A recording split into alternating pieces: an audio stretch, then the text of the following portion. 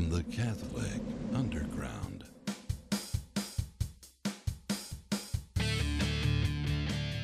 Today on the show, more and more are marching for life. One football to rule them all. There's a CU pilgrimage on the calendar, our picks of the week, and so much more. The Catholic Underground starts now.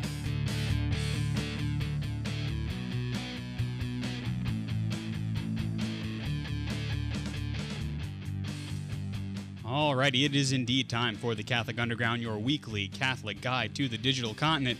It's episode number 254, I do believe. I'm Father Chris Decker. If you're listening live, you can join us at CatholicUnderground.tv and get your chat on with us. If you're watching us live, you're probably on YouTube, or if you're watching us in a delayed manner, you're probably on Catholic Live Television or listening or watching us on St. Michael Broadcasting. I'll get it out of my mouth here. Joining me this week, we got Father Ryan Humphreys. He is the rector of the Minor Basilica of the Immaculate Conception in historic Natchitoches, Louisiana. Hello, Father. Hello, world. Jeff Blackwell is the technical director of the CU, and he's here. He's right there, actually. Hey, Jeff, how you doing? Hello, neighbor. Good to be here. Mary Kate Taylor is our video director for the live stream, and she is present in the video cave. And Kathleen Lee is on assignment in Washington, D.C. We'll have reactions from her from the March for Life coming up on next week's show. Well, we much should begin. My goodness. We should begin with the March for Life, which begins this week in Washington, D.C. There are buses after buses heading there right now, and it's all to commemorate the 41st anniversary of the Roe versus Wade decision, and that is, of course, on Wednesday that is commemorated. That's when the march begins. That's when Washington, D.C. becomes a sea of over 350 to 400,000 young people, older people, younger people, and just about everybody. And Father Ryan, you and I have been to the March for Life before, and it's always a worthwhile thing to cover. But I always find it interesting that not too many people in the mainstream media cover it. Yeah, there's a real conscious effort to avoid covering it. In fact, one of the things we'll see a lot of this week, especially on the some of the more kind of mainstream groups, is they'll talk about the 25 or the 50 or the 100 people who protest the protest. Yeah. But will ignore the hundreds of thousands of people who gather. Anyone who's ever been to the National Shrine of the Immaculate Conception know that the church is gigantic. It's almost ginormous. Yeah. And that church will be completely full. Every nook, cranny, office space, everything. Crypt. I mean, at the crypt church, everything will be completely full of people for a mass celebrated, in anniversary of and for an end to abortion. It's astounding. And even though I always think about, oh, God help us, there's snow and uncomfort. You go there and you're like, oh, but then you leave and you go, this was so good to come here. It was such a blessing to be there. Yeah, it's always amazing to see. Jeff, have you ever watched any of the coverage? EWTN usually provides wall-to-wall coverage of it. Yeah, and it really is something. It's amazing because the number of people, and it's not just a Catholic thing either. And I have been to the shrine up there. I went there. It was when my kids were in the youth group, and I was just amazed at that structure. That holy structure. Yeah. So it is phenomenal. But the amount of people that turn out for the same reason, you just don't see it very often, and it's such a blessing to see that too. And of course, that reason on the positive aspect is for life. One of the things that I mentioned in my homily today is how oftentimes the mainstream media paints the pro-life cause, whether it's anti-abortion, whether it is euthanasia or end-of-life issues or things like that. They always kind of paint it as a well, we should be about freedom thing. To which I said to my parishioners, really, if we want to paint it some way, we as Christians should always look at the positive of this. And we are about life. We're about life in every way, from conception until the time the Lord calls us home. And if we are there, if we concentrate there, then we don't need to pay attention to what the mainstream media is trying to tell us that we are. Kind of these unfeeling, lack of freedom folks. No, true freedom is in being alive and being given life. And I find it interesting that there are so many who perhaps are not people of faith, but they would say that you must live in the moment. YOLO is a big thing, right? You only live once. Yes. Well, if that's a secular refrain, you've got to be allowed to live to do that, right? Yeah. I'm just saying, Interestingly, Father, there's a theme this year, and the theme is adoption. And it's interesting that they've shifted and are kind of zeroing in on the notion of adoption. Did you notice that?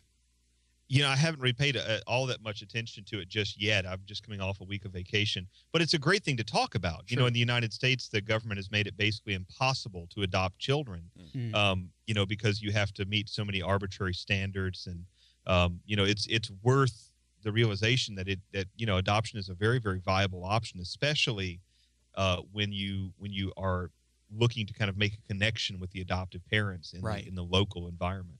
Yeah, I know. Of course, I am adopted, and I often think about how wonderful a gift that is, and I sometimes wonder if I don't talk about it enough.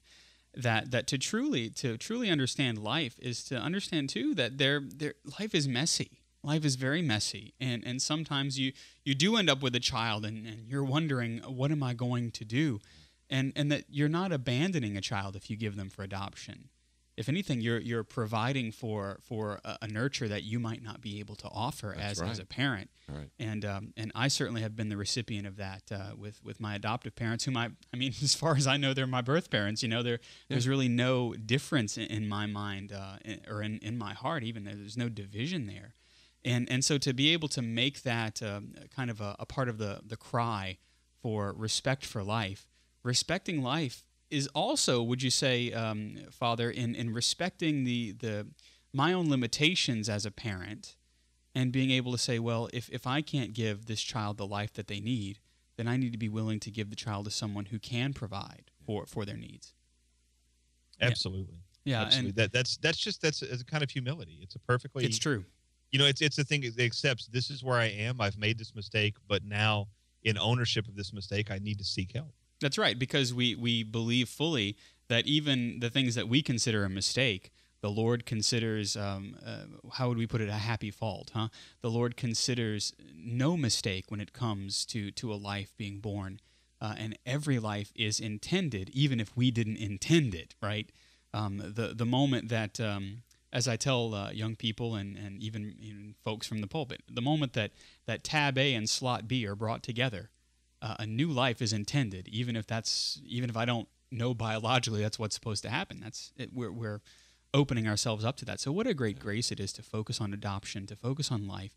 And one of the things that we've noticed, especially, Father, as the March for Life has began speaking in the public square, and that television has broadcast on EWTN, they've also kind of gotten involved in the social media crowd, and so they have a hashtag. In fact, they're doing kind of a contest thing, hashtag Why We March, and they're inviting young people and whoever to hold up a sign or to explain in a picture on their Instagram feed why we march, and to tag it Why We March. Yeah. And so there are people that are holding up signs that saying we march for life, we march to give witness, to give testimony. And so maybe you have a Why We March thing that you'd like to put on their Instagram. They are also on Instagram. They've got a Facebook account, of course, and they're tweeting. And one of the things that I think is really cool is that they're going to have, and I don't know what this is going to look like, a 360-degree video feed of the rally, and that's being provided by EWTN and the Knights of Columbus. The Knights of Columbus, Father, I've got to say, as a national and a universal body, are so awesome when it comes to providing the monies necessary and sometimes the equipment for video and audio and streaming. I'm just amazed at that, how awesome these men are. It's true. And what's amazing is you have some of these guys who, these are not necessarily all people who are deeply in touch with technology. Right. But what makes the Knights amazing is the humility to say, this is a problem. What we can do is we can have bingos and sell Tootsie Rolls and stuff like that, and we can make the money happen. Right. And then they go out and find the right people to do the job. And that's something that really confraternities used to do all the time. And it's amazing that the Knights have become, such an out in front of everybody kind of group. And I think largely because of the vacuum. There's nobody else willing to do it. And the Knights say, well, if nobody else is willing to do it, we're going to step up. That's right. And they certainly have. We know they've done that for the Vatican, for the Holy Father, for Catholic television from the Vatican. But it's really cool to see kind of these upstart things, right? These little groups called March for Life, which really aren't so little, but some of their neat ideas. We want to provide a 360-degree video feed. Can you help us? Absolutely. What a great grace that is. Speaking this year, the Republican Majority Leader Eric Cantor and the Democratic Representative Dan Lipinski are among the pro-life leaders that are going to be at the rally on the 22nd. There are also going to be many, many other congressmen and women, senators who will be speaking there at the rally. And it really is kind of cool because the rally kind of starts everything off after the Mass. There's a huge Mass in this big convention center, and then they move to the rally, and then from the rally, the march begins. One of the folks that we want to point out that are going to be at the March for Life and that are working closely with Catholic Life Television in Baton Rouge is a group of college students and others called Pietà Ministries, and they are an apostolate. And according to their website, their goal is to use media, technology, and social communication to spread and promote the entirety of Christ's love, the Catholic faith, and the dignity of the human person to youth and young adults in all levels of society. My goodness, Father Ryan, that's from right here under our nose in Baton Rouge. That's great. That's outstanding. Yeah. So, of course, LSU was also the home of the, what was that group called? The Parisian. Yep. Who had a similar mission before social media had become kind of a thing. That's right. Exactly. They were kind of an analog version of that. And so what a neat thing to see this group that's working with Catholic Life Television and to see a DOS and apostolate like Catholic TV coming together with this group of students who are gung-ho about getting online and using all forms of media for this. They're going to be covering it, so make sure you follow their Twitter feed. Make sure you follow them on Facebook and probably on Instagram as well. And if you can't go, Jude in the chat says that he can't wait for Wednesday morning Mass. At least I can join my prayers to the marchers. Exactly. If you can't go, if you don't have a plane ticket to Washington, D.C., you can make a virtual pilgrimage. You can go by way of social media. You can go by way of EWTN's coverage. You can watch it on any of the different forms of media that will be covering it, and you can join your prayer to theirs, and that is a really neat thing. EWTN has also been very good about kind of upping their coverage and getting involved in some of their social media outlets there too. And this is really nice because I know, Jeff, we can't always go, and so it's nice to be able to watch these things. And do you think that it's just as real to watch it on television? Well, for me, because I guess I can just, it's sort of like theater of the mind. Being able to see it, I can imagine myself being in the throng of people. So it does help, and it makes me feel like I'm actually a part of it by seeing the coverage. And the coverage has been great the last couple of years. Thus far, and it's getting better, too. Yeah. EWTN seems to be finding their instrument with some of that field reporting. Oh, yeah. So that's really neat to see. In an odd tech crossover, the 3D printing company 3D-babies.com will take your high-res ultrasound and make an only slightly creepy 3D figurine for you. I don't know. How do I say this without sounding terrible? 3D ultrasounds, I would prefer the 2D ultrasound personally. Yeah. I'm fine with that and a little bit of the mystery there. The 3D ultrasounds are just they freak me out. I mean it's sometimes it's beautiful, but it's just a little weird. It looks like the creepy baby from Ally McBeal. No kidding. Yeah, and I mean, visit this site and the link is in the show notes here. But it was like anywhere from $200 to $600 to get the 3D version shipped to you, and they have this picture of this little baby in a box, but it was like I don't know how to describe it. It's creepy.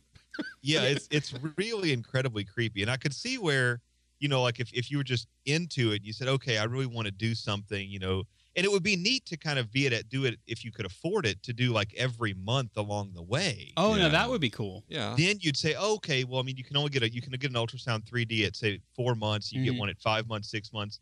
And you'd be like, okay, this is kind of a neat thing, but that's $600 per figurine. Yeah. But I mean, God, just one of them is incredibly creepy. I know, and they come in a multitude of colors. Well, my question is, I know, and that's double creepy. See, that's it. That's the thing. And, I'm wondering, is it okay? Are we going to start getting lots of hate mail over making light of this? But it's a little strange. But I like the idea. This could maybe be something that you put in a wedding registry, right? Is okay. Give us money instead of a fork collection, so that we can do this 3D ultrasound printing over the course of the pregnancy. And I thought about that. That would be kind of cool. But what would you do with it? Well, from a cool standpoint, when your child gets older, you could show them basically the size you were at some. Oh, no, that's kind of a neat thing. Now that could be an application of it. Is maybe for like a pro-life talk or something like that. Oh, sure, yeah. That's a really good application for it. But to have something sitting on my credenza, I don't know. Well, you probably wouldn't anyway. No, I mean no. Estoy celibato. Well, no, and from this website you can also buy celebrity children. Oh, come on! Yeah, to turn the creep factor up to an 11, they have a couple of celebrity 4D ultrasounds that they then turned into. They'll sell you somebody else's fetus. I guess it's kind of a pro-life thing. I mean, it's life. You're looking at life. Let us know what you think. We know that you will. Backchat at CatholicUnderground.com. See you from the Catholic Underground.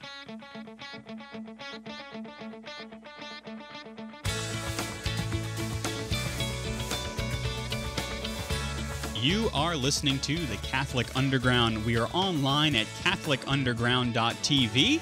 I'm Father Chris Decker. Father Ryan Humphreys joins me. We have Jeff Blackwell and Mary Kate Taylor. Our picks of the week are coming up a little bit later. But first, in less creepy, more obvious news, Google has acquired home thermostat giant Nest for a few $billion. They just, had it in their back pocket, and they says, we got to have that Nest. Father Ryan, you're a Nest owner. I own 7 of them. Are you happy about this acquisition? I actually am very happy about it, but for odd reasons. For those who may not be in the know, Tony Fadell and Matt Rogers are 2 of the designers and user interface people who worked on the first iPhone. And they left Apple and they created Nest Learning Thermostat Company. And the Nest has a motion sensor, noise sensor, humidity sensors, barometer, a beautiful LED, and a serious Linux-based microprocessing platform that is more powerful than the iPhone 3G. I mean, it's in a thermostat. It's extremely powerful. Well, last year, Nest decided that they were going to make their thermostat even better by connecting it to a networked smoke and carbon monoxide detector. Nice. And so Nest now has left behind just talking to your air conditioning system, and they've really become kind of a networked internal awareness system of what's going on in your house. And so you could ask yourself, well, why would Google want to buy a thermostat company? You could ask yourself why Apple bid on the same company. But the reason is because Nest is the first successful company to build an installed home appliance. At CES, there's all kinds of tweeting refrigerators and Wi-Fi enabled microwaves and washing machines. And washing. I'd love for my dryer to tweet when my clothes are done. But Tell the world. Nest has actually gotten it to work and has gotten it to sell at a reasonable price point. And so what the payoff for Google is in all this is that Google now is able to know what time you get home. It's able to know your work patterns. It's able to know how you like the temperature compared to outside, inside. It can tell now if you're an outdoorsy person. It can tell if you're frugal. It can tell if you want to spend money or save money. And you could imagine the next step for Nest is not just an awareness of what goes on at your house, but what goes on in your house. Yeah. It can actually now start to know, are you raucous or are you quiet? Do you like to listen to music or maybe not? And all this then allows Google to turn around and sell ads to you on all sorts of things. And as people in the homeroom are already starting to say, you start adding into this some more home automation stuff, some door lock stuff. You start adding into this a thing that goes inside your refrigerator that knows when the eggs are going bad so that Google can tweet you or text you a 25-cent off coupon for eggs at the H-E-B. Yeah. So is this really to help you, or is it really to help Google, or is it to help both and everybody wins? Oh, it's to help Google. I mean, this is creating, that thing that makes all the dystopian futures happen where the government knows everything that's inside your house. Yeah. This is it. This is where it starts to happen. This is where Google has their motto in big bold letters, "We're not evil." And you go, yeah, right. Yeah, it's not the bold letters you have to worry about. It's the italics in 3-point font, and that italic says "We are Skynet." And it is. I mean, there's no doubt this is part of Skynet. This is part of the machines taking over. I'm excited about it because it's extremely cool, but it is without any doubt whatsoever moving us toward a dystopian future. Yeah, and I just see it as them. As Google being able to gather the information, not only use it for their own purposes, but turn around and market it and selling it to other companies. And I don't know if it's going to be would it be per specific household, or they kind of just take an average of users? How does that work, Father? Do you know? It's really a function of processing power. The more data that they have, the more they can make big, broad trend data, but the more processing power they can put behind it, the more they're able to say, this is what Jeff Blackwell likes.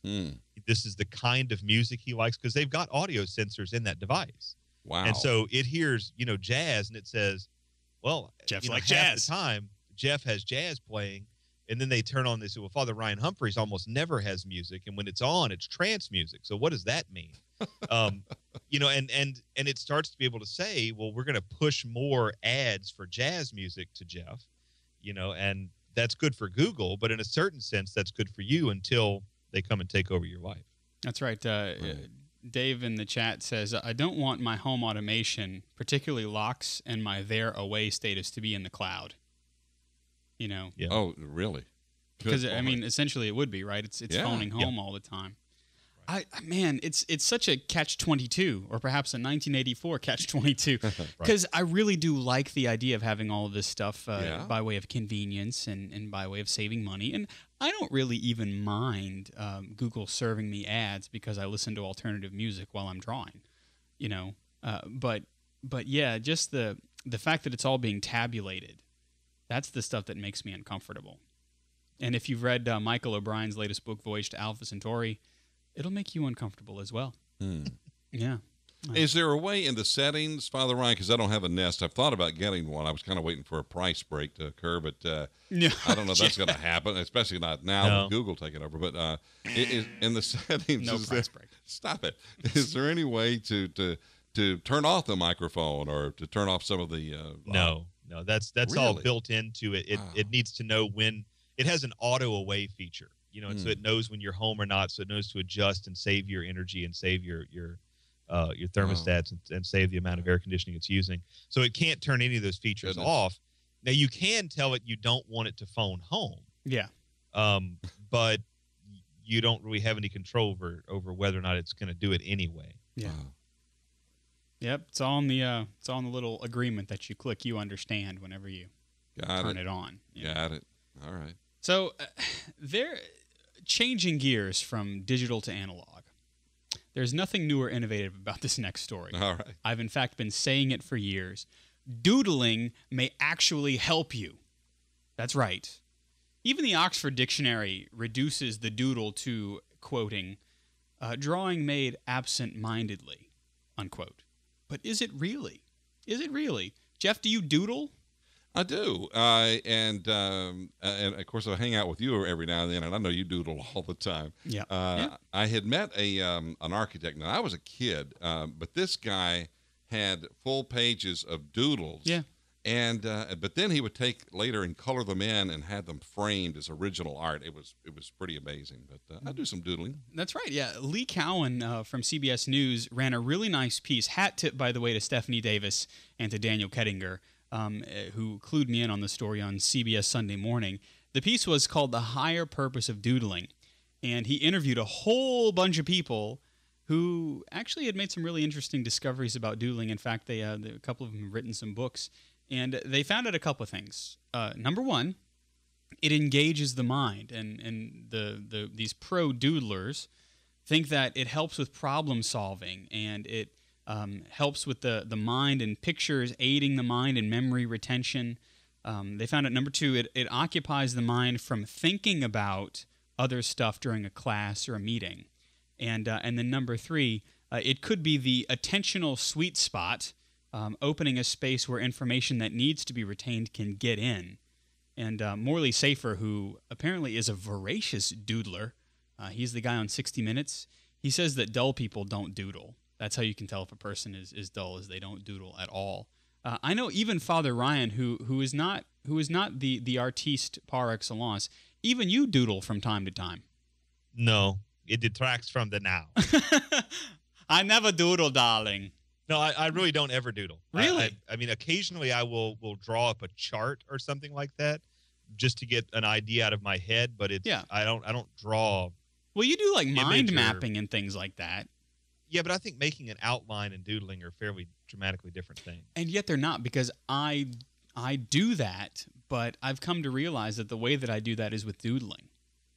I make kind of like a concept map, but I do it with pictures. And so that's actually one of the things in the story is that it can actually help with problem solving. If maybe your brain has to be oriented that way. Because I know, Father, you don't draw a whole lot of things, but I know that you write a lot and you make lists and you do flow charts and things. Well, I'm actually interested. David in the chat room says that interestingly, the audio equivalent of doodling is noodling, which is you what do. Musicians do. And I do that constantly. I pick up my guitars or I sit at the piano and I'll noodle for an hour. So that's what I do. I've got no artistic talent. That's what Sherlock does. Yeah, I can do a lot of musical noodling. Noodling, yeah. Yeah, Sherlock did that on his violin. In Doyle's books, he would always have his violin, and he would pick up the violin and noodle for a while. Still detracts from the now. I will also fix the hobo suit. So yeah, if you want to check it out, in the 7-minute video from CBS Sunday Morning is in our show notes. I'm really interested by this because I know that for me, doodling really does help. I get some of the best ideas, and I can actually retain things. Father Ryan can tell you. I don't know if did we ever sit next to each other in a class? No. But most of my notes are drawn. And so I have, like our American history class, the professor would always come over, Father Jonathan would come over, and he'd always see exactly how I had rendered his notes because I would draw all the different things that he had talked about. Wow. Yeah. And I might even still have those. I keep a lot of my doodles. Lately, in recent years, I tend to give them away. If it's a napkin drawing or something like that. Yeah. I'd like to think I've become famous for them, but I'm not really that famous. Only in Singapore. Yet. Yeah. They're on the black market in Singapore. Yeah. So do you doodle? Backchat at CatholicUnderground.com. Let us know your experience of doodling. See you from the Catholic Underground. All right, so you listeners, listen up. In conjunction with the Minor Basilica of the Immaculate Conception, the CU is happy to announce the 2014 Roman pilgrimage with Father Ryan and me, Father Chris. It's going to be from October 20th through the 29th. Father, this started out as a Basilican pilgrimage, and we're opening it up, right? Well, the Basilican mission has always been broader. So it starts as a parish, but then the Basilica's range is supposed to go out. And so it was always intended to be an open to anybody who wanted to come after our parishioners had a chance to sign up.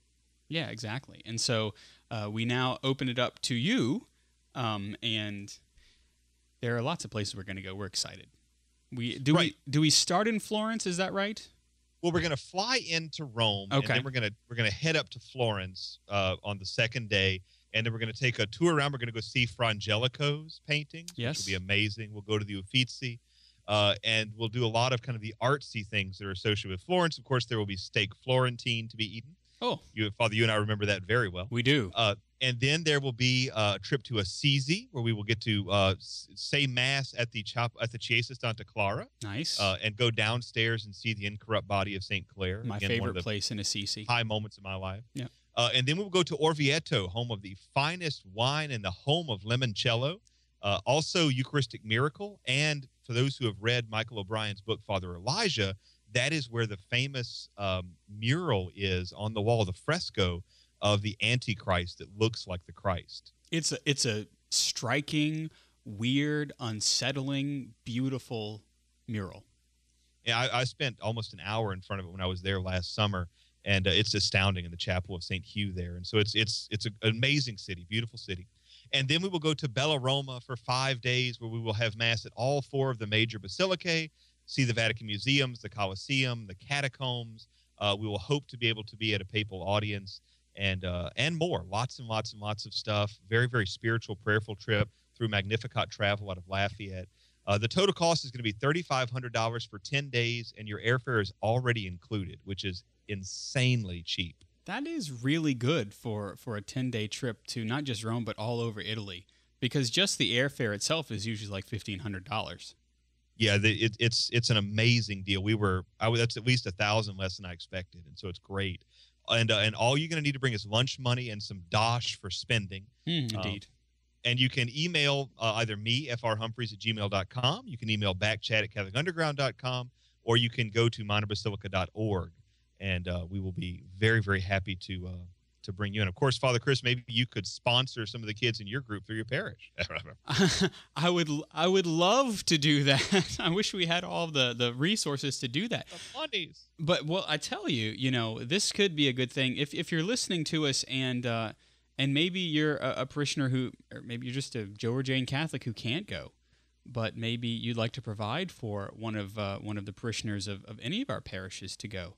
Maybe a parishioner in your parish somewhere in Passaic, New Jersey. You want to send them on the pilgrimage for CU.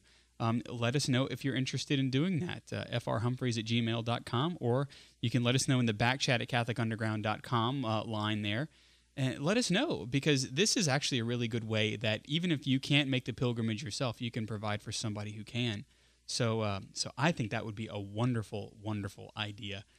Very, very good. So we're really excited about the pilgrimage. I know I am, and Father Ryan is as well. And Father Ryan and I, well, it's probably going to be like one long CU episode for 10 days. Yeah, we're a bit of a stage show when we're together. We are. When you're in Europe, it's worse. That's right, because we can speak English and not everybody can understand I'm us. practicing my Italian, and my Spanish has gotten a little better. Yeah, I'm okay with it. Maybe I should get that Rosetta Stone thing. I don't know. I wouldn't. I'd lay off it. Lay off the stone. Lay off the stone.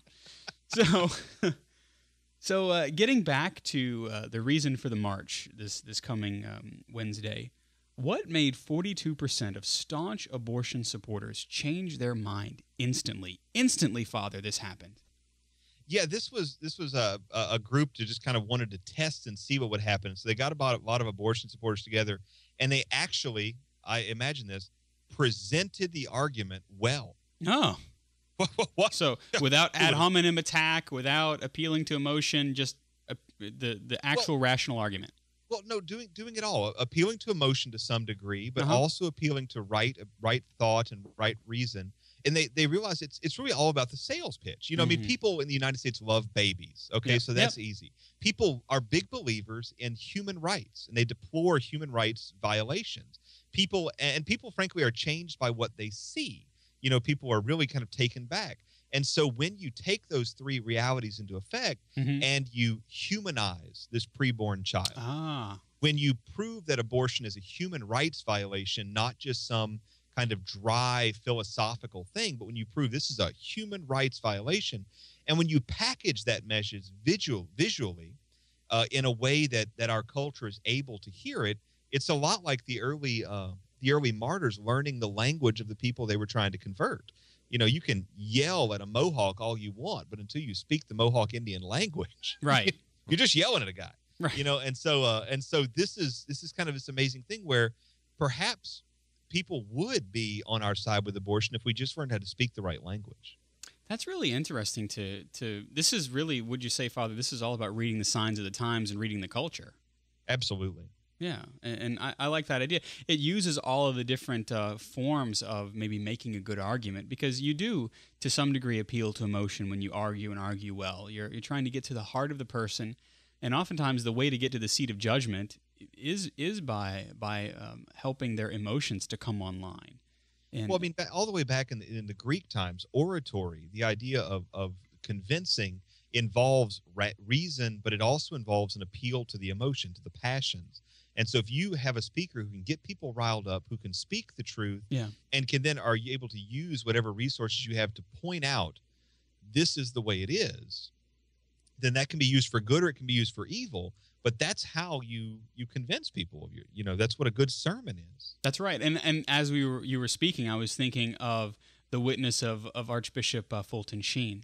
He had that ability, right? He knew the argument in and out. In his own words, he would say, I would practice for 16 hours straight if I had to give a talk. I'd give it in several languages. I'd know it backwards and forwards. I'd be able to weave in and out of the argument. But then in his singular style, he would use emotion. He would use humor. He would use those biting, pregnant silences and pauses. He would use reason. He would use all of the things that were available to him as an orator. And then you'd come from the talk or whatever he would be doing, and you'd go, I want to go to there. What he said, yes, that is true. That is true. And Dave in the chat room says that he thinks that the personhood argument is the most powerful. In his opinion, it's the most underused. And personhood is the argument that Roe versus Wade left open to change the decision in the future. And so there very well could be that. So are we just looking for a few good men and women who have that ability to speak in that multifaceted, polyvalent way? I think we're looking for a lot, but I think that's a skill that can be taught to an awful lot of people. I mean, there are only a handful of people like a Fulton Sheen who are just natural masters of the art of oratory. Yeah. But anybody can learn the basic skills. Because it's talking points, right? I mean, one of the things I want to do at my high school is teach my kids to communicate effectively, because that's where you get success in the world, but that's also where you get success in evangelization. Communication. That's right. Communicating and communicating well. And that's the way to do it. So this is a really interesting, we'll put in the show notes this story from LifeSite News, and then maybe you can get started because you might be sitting in your car right now waiting at a red light, maybe praying at a red light, and maybe this is something that you could do. You could look into this when you get where you're going and say, yeah, maybe the Lord is calling me to begin to learn this argument, to learn it well, and to maybe use some of the gifts that He's given me to speak to others. So who knows? This could be the launch pad of some of that. Speaking of communication, we missed all this in the Christmas rush. How could we? Because we are the CU.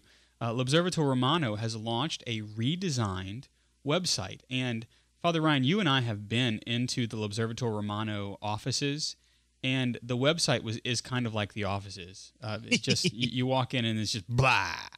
There are pictures everywhere. Yeah. That's right. There are file drawers everywhere. But it looks like the website is being brought into line with a few more of the Vatican websites that are coming online, like news.va. Yeah, I love that one. Yeah, exactly. It's one of my favorites. And so, Jeff, you actually perhaps have viewed the L'Observatore Romano website. You didn't see the old one. No, I have, but I have not. I haven't been there. Yeah, it's rather visual. Now, you would expect this, Father, wouldn't you? That it's a photograph service in a newspaper, so you would expect there to be photographs. Right, and you'd expect it to be a fairly visible, or kind of visual organ, and it is a lot more usable. Of course, the thing that we all lauded news.va for was being everything L'Osservatore Romano is just better. Yeah, and so now that they're both there, you kind of look and go, I don't really understand. Yeah. Well, that's always, and I think Pope Francis is working on this because if you remember a couple of weeks back, we talked about him wanting to consolidate all of the communications offices, because I'm not really sure how all of that, the pecking order works.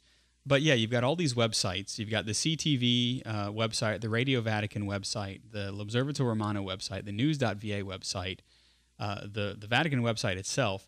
And you know that they're all prongs on the same fork, but it's impossible to tell exactly why they're not all one entity. Because I know that Radio Vatican really controls a lot of the stuff going on CTV, and CTV controls some of the stuff going on Radio Vatican. So I don't know how this all works, but I'm glad that L'Observatore Romano has joined this kind of revamp that's taking place of all the different services. It's very confusing. I don't know. Maybe there's nothing else to say. But it looks good. It looks pretty. Yeah. It looks pretty. Father, have you perused it? Is there a way to order pictures?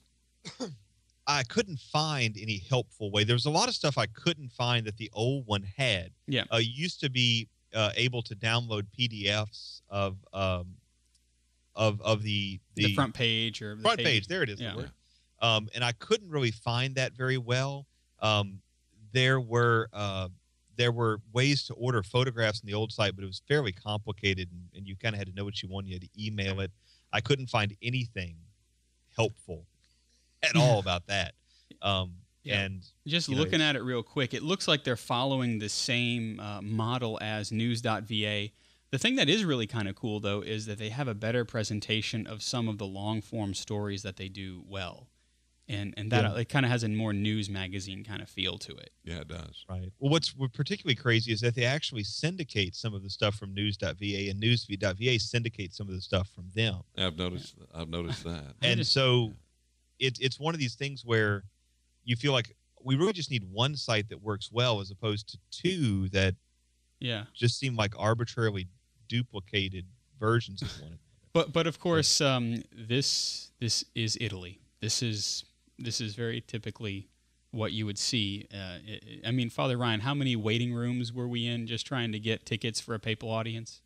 Yeah, there were a lot of angry Swiss Guard looking at us too. That's right. Based on what I can tell here, now that I'm having a chance to look at it some more, it seems like news.va is trying to be the umbrella for everybody. Yeah. And so there are, it's not clear why L'Osservatore Romano has distinct content from news.va, or why it's not just all brought together in one place. It does seem like that news.va is the place you go, and if you want to find something specific, and maybe that is the best way to do it, because if Radio Vatican does a long form feature, right, it's not really reasonable to try to combine that into news.va somewhere. Yeah. Well, so at any rate, the website was redesigned, so it ain't great. It's a good start. Yeah, but it's better than it was. But one of the things that never gets redesigned, except when a pope decides every now and then that he's going to, is the canonization and beatification process. And there were in the wave of the big saints on deck. We have John the 23rd preparing to be canonized, John Paul II preparing to be canonized. There are also new saints and blesseds of the last year. And just in looking over the list, we'll put that in our show notes from Catholic World Report, giving a little bio on each of the new blesseds and the new saints. And it's really, really wide-reaching. There are a lot of priests, a lot of members of religious communities. For example, San Antonio Primaldo and his 812 companions, they were martyred by beheading in 1480 in the southeastern Italian city of Otranto. And it was a town of 6,000, and it had to do with standing up and confessing Jesus Christ as the Son of God in the face of Ottoman Turks. And they said that they would wish to die 1,000 times rather than to renounce him and to become Muslims. This is a very interesting thing, especially as we look at the spread of Islamic Spring and that sort of the Arab Spring. That this is something that happened not too long ago in 1480, and of course we're Catholic, so we think in centuries. Some of the other people that are really quite fascinating are some of the laity that have been beatified and those who are being canonized as well. There was a laywoman, let's see if I can find her here, Francisca de Paula de Jesus Isabel. She was a Brazilian laywoman, and she was the daughter of a freed slave, and she developed a bond with the Blessed Mother when she was orphaned at age 10. She, rather than get married, she spurned those marriage proposals. She said she was going to devote herself entirely to God. She led a life of quiet prayer and service as a laywoman, and others sought her prayers and her counsel. Pope Francis said of her, her simple life was totally dedicated to God and to charity, so much so that she was called the Mother of the Poor. This is interesting, Father Ryan, because oftentimes we talk about how there is no such thing as a single vocation, and yet we see Francisca living in such a way as a single woman that I don't know if she would have called herself a consecrated lay religious, but she was living in a sense as a religious sister, but in the midst of the world. Right, almost as a third order. Right, yeah, but really, really a beautiful thing. There was Father Giuseppe Pino Piglusi, who was beatified as a martyr. He was a martyr after he stood up and denounced the mafia.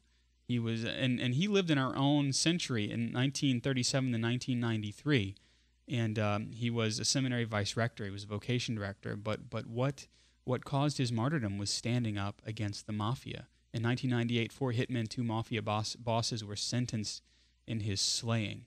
That's something that speaks even today.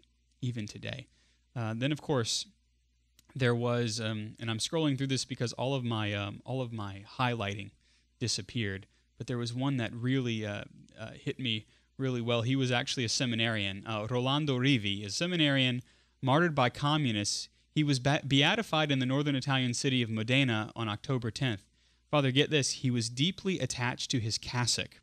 He was studying in the forest one day and was easily identified by communist partisans who wanted to kill a future priest. He was kidnapped, tortured, and killed 3 days later. He died praying for his father and his mother. He is once slated to be beatified. He lived between 1931 and 1945. So imagine that. Imagine he's in a communist country, seminarian, wearing his cassock. And it's what caused his martyrdom. Amazing. Yeah. So these are just some of the saints. We could talk forever about them, but we'll put the show notes link there the link in the show notes. And of course, right now though, because time draws on, it's time for the CU Pick of the Week. For our first CU Pick of the Week, Jeff, you feeling up to a Pick of the Week? Indeed, I am. This is one I found out about a couple of weeks ago. And I don't know how new it is, but it was new to me.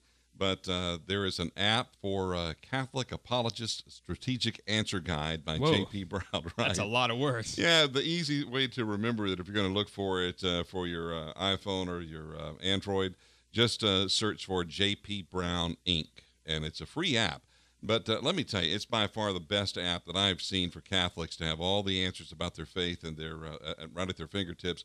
They have a defense section that provides answers to all the common objections against the faith, and there's a offense section which lists tough questions for Catholics to ask those who are attacking the Catholic Church. So it kind of works both ways. It'll ask what religion you're debating.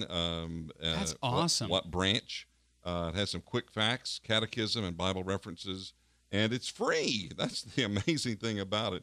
And if you check out J.P. Brown, he also has a free Catholic game, which is it's a bit challenging, but it's one that you can make yourself. You just kind of print it out on your computer. You cut it up into look at that. Get little cards and stuff like that. Oh, like a match game kind of thing. Yeah, really. And I guess more like maybe a Trivial Pursuit. Oh, sometimes, I gotcha. Because they have a multitude of questions, and then I'm downloading it more. now. But it's great. I have really, really enjoyed it, and it's just right at your fingertips, and it's an awesome app. So search for J.P. Brown Inc. in the App Store. Gosh, he's done a lot of stuff here. Very neat. Okay, well, sorry about that. I got carried away there. Father Ryan, your pick of the week. My pick of the week is the Politically Incorrect Guide to English and American Literature. I love the entire series of politically incorrect guides, mainly because they really do lots and lots of excellent research. And the one on the Civil War is astounding, because so many of the things we believe about the Civil War are not even remotely accurate. And you get this book, and it is highly cited, and there's lots of footnotes. The one about the English and American literature is great because when I went through college and I went through high school, I read a lot, and I understood and I knew that Jane Austen was the first proto-feminist. And I knew, that this is what Christopher Marlowe and William Shakespeare were trying to communicate. And I knew that, all these different things. And the more I've read those authors, the more I kind of feel uncomfortable saying that Jane Austen is this kind of proto-feminist. And then, I picked up this book one day and I read through it and I said, of course she's not. It makes so much sense. And it's just an excellent guide to stuff you ought to read if you're not a big reader. And if you have been kind of convinced of the system in place in modern education, it's worth reading a 200 or 300 page book here to give you kind of a respect and say, maybe Dryden and Pope and Swift weren't quite as insane as they seem, and maybe it's worth taking some time to read Wordsworth and Coleridge outside of the English classroom and see what they really have to say. And so I strongly recommend it, especially if you're in kind of a high school, college environment, to get the other side of the story and realize that most of these authors are not, trying to support the things that they're being kind of, dragged in supporting. That's an important thing too. Is I know, Father, that we had to do some of that in our seminary studies. That certain saints and certain theologians would kind of be co-opted to maybe give a certain point of view that didn't really exist. And it's, of course, that it stands to reason that's happening in classrooms as well, even in secondary education.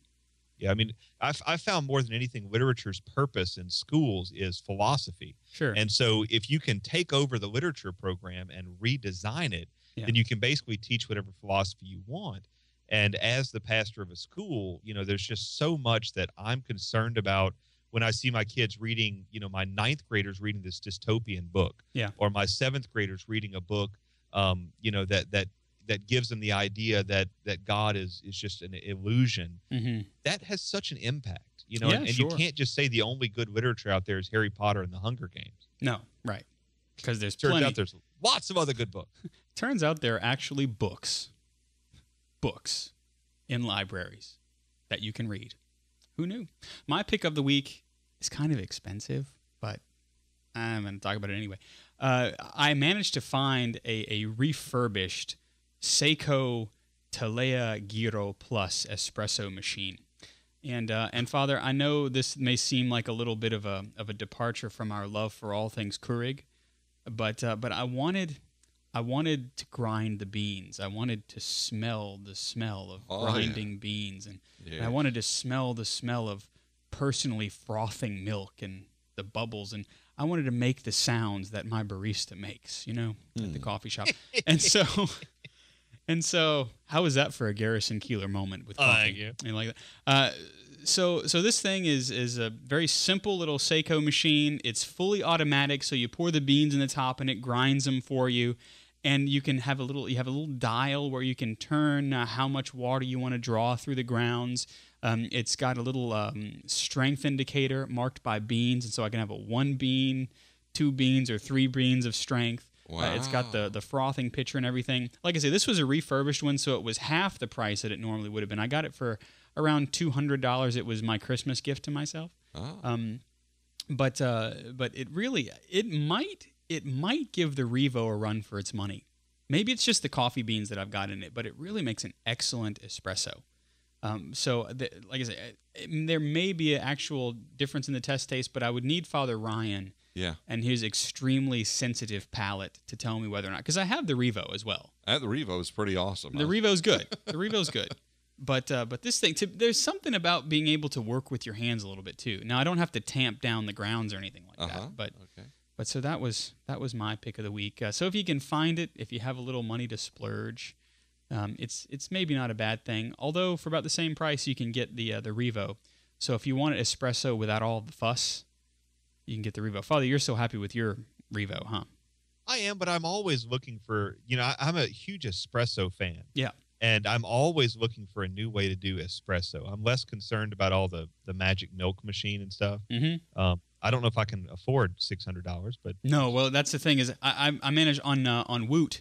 They occasionally they will have a refurbished model, and actually this one I had to do a little do it yourself. Whenever it came in, the tray that holds the little drip tray was snapped right off, just like that. So I had to go and find some epoxy that would hold plastic, and I had to get rather MacGyvery on it. But it works fine. So that's my pick of the week, the Seiko Giro Plus. Not to be confused with gyro, which is another thing that Father Ryan and I enjoy eating from time to time. Yeah, in the shawarma category. But that's a whole nother pick of the week, I think. So Jeff, you're going to have to come over to the house, to the rectory, to sample. Maybe you can give me a good taste test comparison. I'd love to do that. And in fact, we came so close to getting a Revo for Christmas that, but when I realized it was just, now listen, I still don't have it down pat, and I know Father Ryan will straighten me out. He will. What is, cappuccino and latte and mocha, all that kind of stuff. What's the other one with it starts ristretto? with F? What's that? Ristretto? Ristretto. I don't know what No. that is. Was it the one you talk about to me? Was it one? Cappuccino, latte, espresso, americano, ristretto. Is it Breve. I always think of frappuccino, but that's not If frappuccino no is correct. He's Italian. He's a tourist. Frappuccino is Hipster. Americano. He's a hipster. Hipster. Yes. so I'm a little embarrassed here. I don't know what I'm No talking is about. okay. One is Starbucks, one not. One Yes, actual, one's a coffee. real, one's a fraud. We have One a to say that fake. on the air. He's a fake. Yeah. You One guys. cannot stay on air. That's right. Not allowed to say. So yeah, so we'll have But to have Jeff over anyway, there. I love the Keurig we got. But You it's did just get like a with the regular K-cup. coffee Yeah, Keurig, yeah. I do like it. But man, I love that bold, powerful coffee, the espresso. Yeah. Well, maybe, I mean, the Revo is one of those things that you can kind of grow into. Father Ryan and I didn't start with the Revo, Well, there you you go. know. And actually, I let him buy it first, and then I went up and visited and said, okay, It's worth you it. pass. Yeah, It that's is right. very much worth it, though. Another thing that's worth it, Jeff, is all of those who support us on the Catholic Underground. Indeed, portions of the Catholic Underground are brought to you by audibletrial.com/Catholic Underground. That's audibletrial.com/Catholic Underground.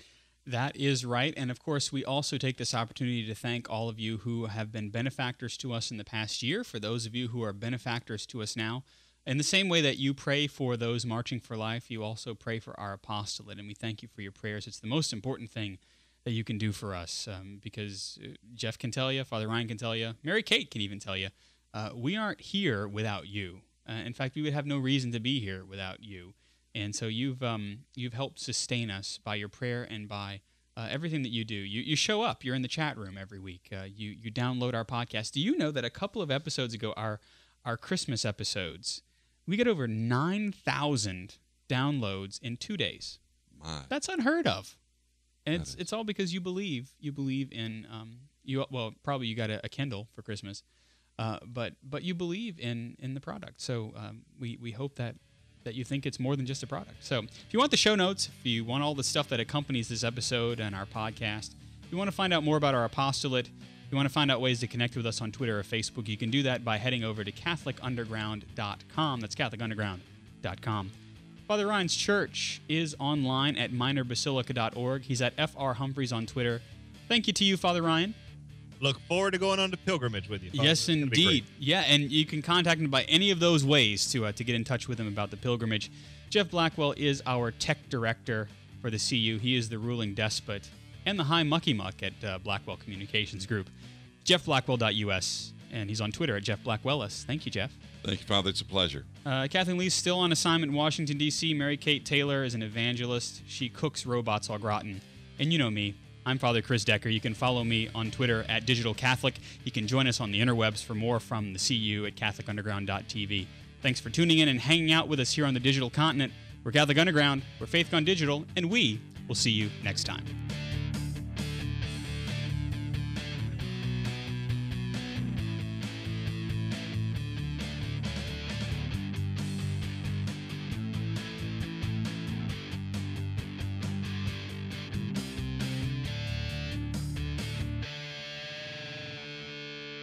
From the Catholic Underground.